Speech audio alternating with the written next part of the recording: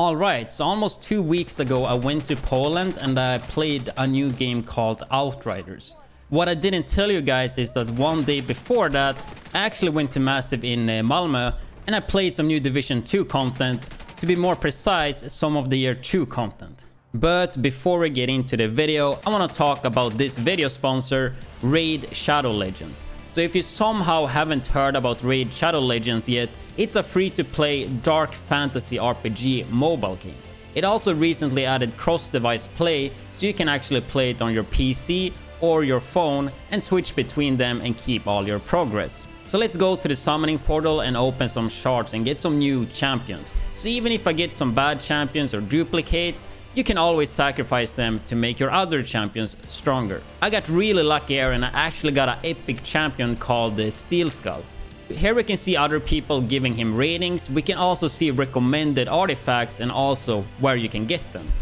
If we check his skills, his first skill have a chance to put a poison debuff on attack.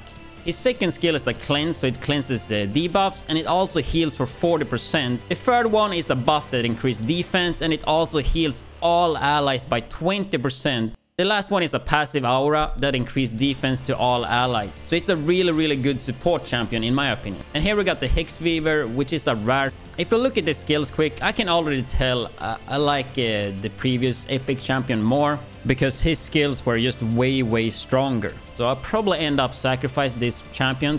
And here I actually got Executioner, which you can actually get for free if you go to my link in the description. Looking at his skills, I think the first skill stands out to me since it have a chance to stun. So let's sacrifice some champions to improve my epic Steel Skull. But I'm gonna sacrifice 2 of them, which are duplicates. So even if they are duplicates, you get some good use of them. And here we can see I leveled up my epic champion. So if you want to give this game a chance as well, head to the pinned comment or the description. If you're a new player, you can get 100,000 silver, 2 clan boss keys, 10 mystery shards, and the champion called Executioner, as long as you download it in the 30 upcoming days. I want to give a big thanks to Raid Shadow Legends for once again sponsoring my channel. It really helps me out a lot to bring content to you guys and not have to worry that much about all the YouTube ad stuff and actually, yeah, pay my bills and get food on the table. But with that said, let's get into the video. So for Year 2, we are getting a new expansion, which is called Warlords of New York, which is narrative driven. And we are actually going back, as you probably could hear on the name, back to New York to hunt down Keener. Which I guess episode 3 that releases very soon is the start of that journey. I'm super excited about that since I've always been a bigger fan of the New York theme compared to Washington, even though that's pretty good too.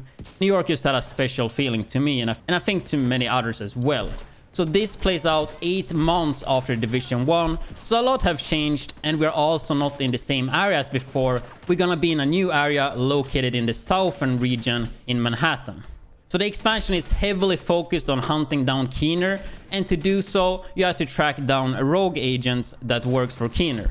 So the unique thing this time around with the story is that you can play it in whatever order you like. It contains 5 new story missions in unique locations across the new area in Lower Manhattan, with an open approach to completion. It got 8 interlinked side missions to unravel Keener's plan, an open world area with random world activities in the same style as, yeah, Washington. But this time around you're gonna be fighting cleaners, as you probably already know, but also Rikers. The cleaners and both the Rikers are stronger than before. They got upgraded equipment and yeah, since there's been like 8 months since last time, they just improved quite a lot.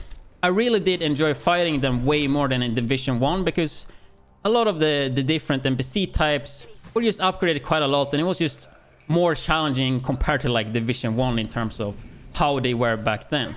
For example, the new Riker tanks had a unique shield that covered a lot and the weak point was pretty hidden as well, so you actually had to think a little bit more and compared to all the other NPC types, they were actually quite rough. But I guess that's because they were new as well though. And as a weapon, the Riker tanks had like some type of nail gun, so that was pretty unique as well compared to the NPCs in the game right now. And also the sniper Rikers had some upgraded equipment as well. They had a big shield that covered most of their body except a little bit of their head. And they also had a flashlight, which made them a little bit harder to spot that little angle you had. And compared to other sniper NPCs, they were way harder to fight because of it. You will see some of it in my gameplay on the screen though. But I'm not sure if everything here is covered because this is only one main mission that I'm gonna show you guys. So yeah, a lot of this is gonna be a lot of talk. I'm not able to show everything. But yeah, I wish I could show everything, but that's just not how it works.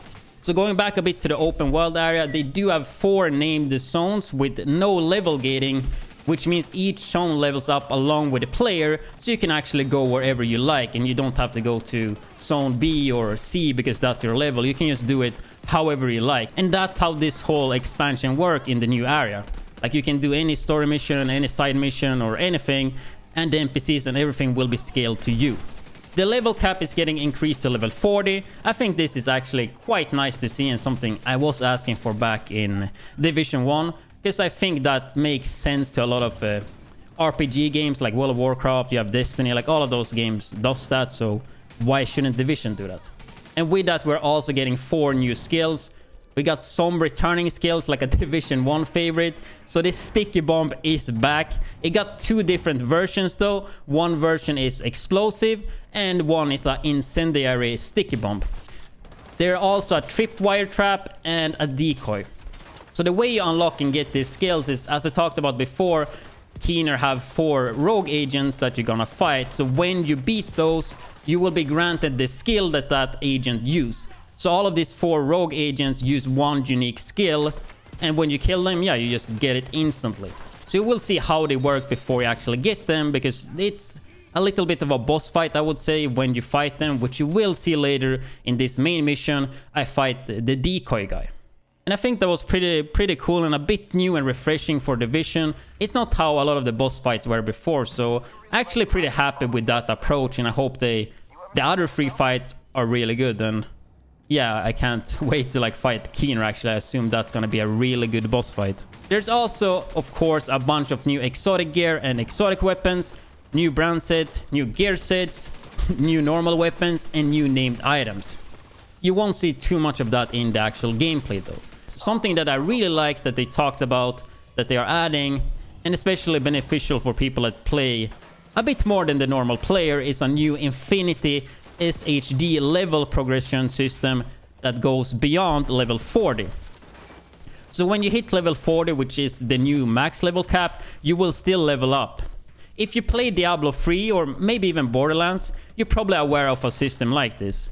Like in Diablo, it's called the Paragon levels.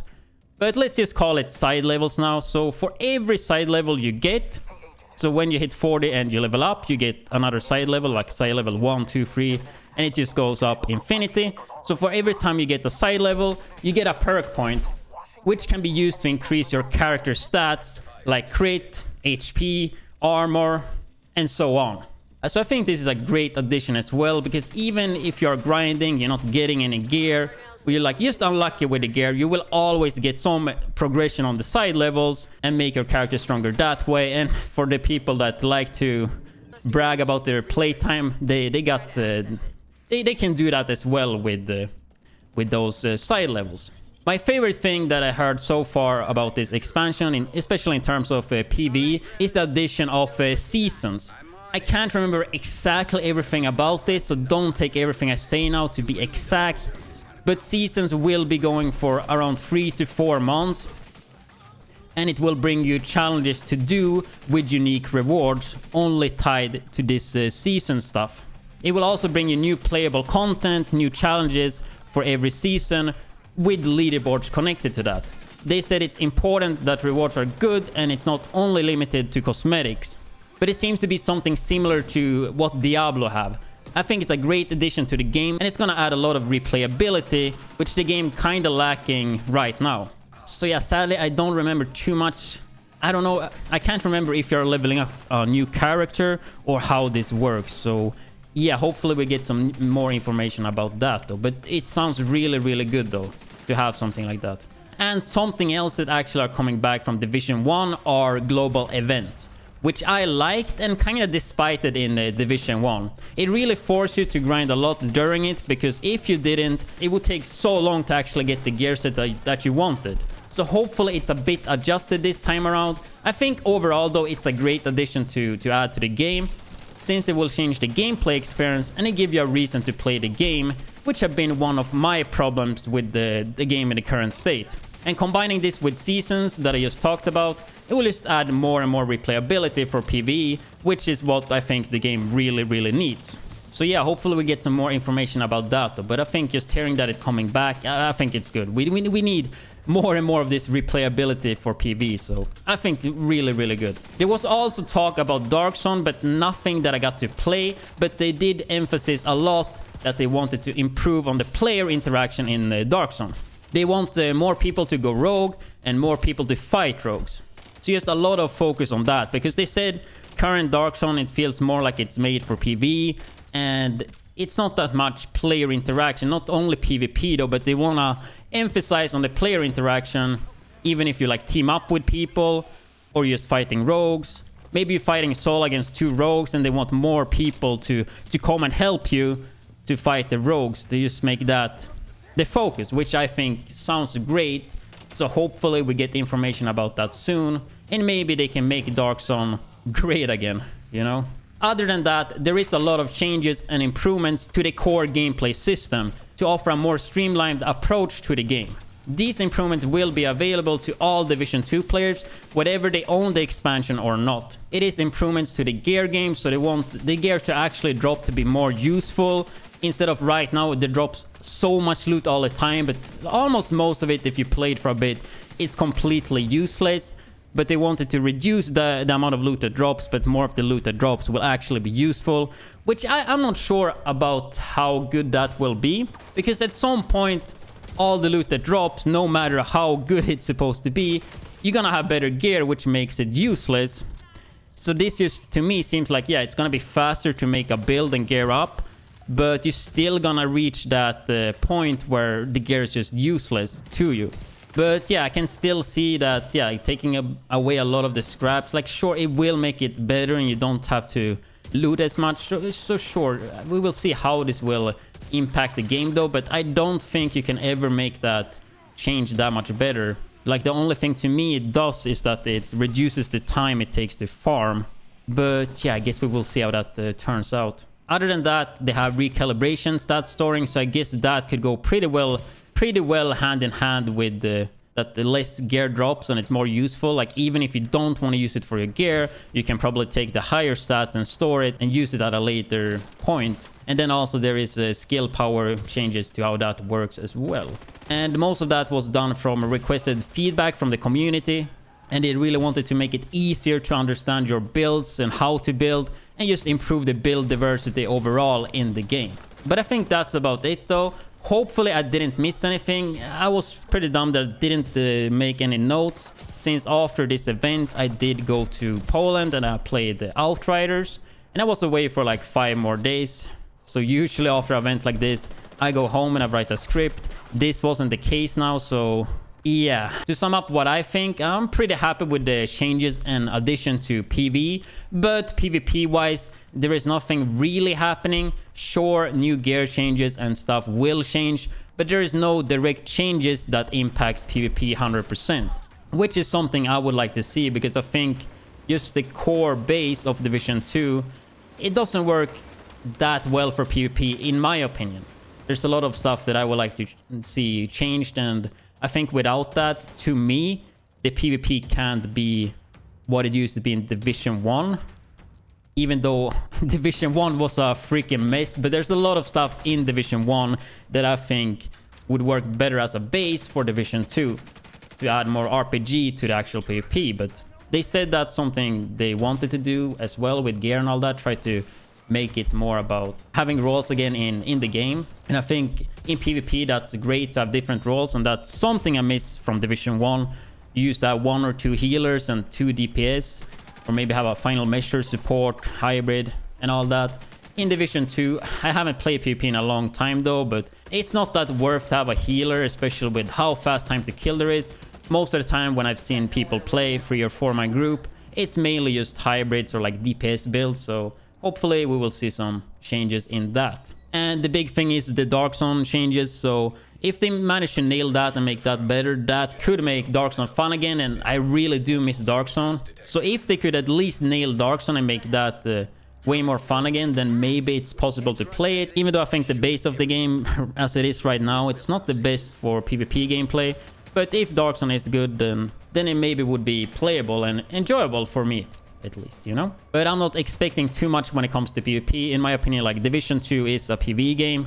But if they would make it fun again, then great, amazing. I would love to play it again and be back with that, but I'm not expecting that. Like for me, Division 2 is it's for PvE to play when there is content to do, but that have been lacking quite a lot in year 1. But with year 2 now, global events, seasons and all that, hopefully that should keep us more busy.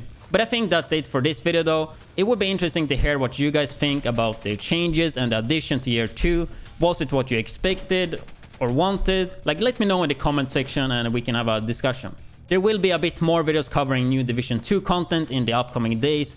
Probably a few hours after this video there will be a video too, because I have like 4 or 5 videos to pump out. So yeah, stay tuned for that on YouTube, and yeah, hit the subscribe button if you don't want to miss that. But thank you guys so much for watching, and see you guys in the next video.